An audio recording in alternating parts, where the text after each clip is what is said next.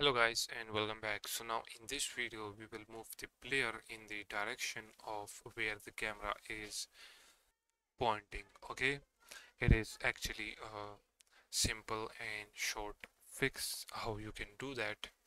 So right here, after this quaternion target rotation, what we're gonna do, we will say player transform dot rotation, and this will be equals to quaternion dot slurp, or you can say lerp. I don't know how to pronounce that, but what we're gonna do, we will copy this whole line and paste it right here, and then change this transform to player transform dot rotation, and everything else will be the same for this.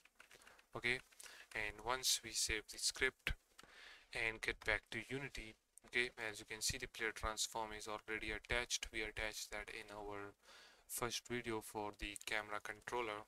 Okay, now we just need to play the game, and you will notice now that when we rotate the camera, now as you can see the player can rotate with the camera as well, as you can see.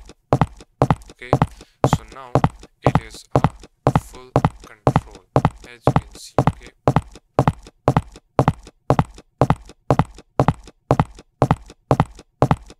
the player can also jump.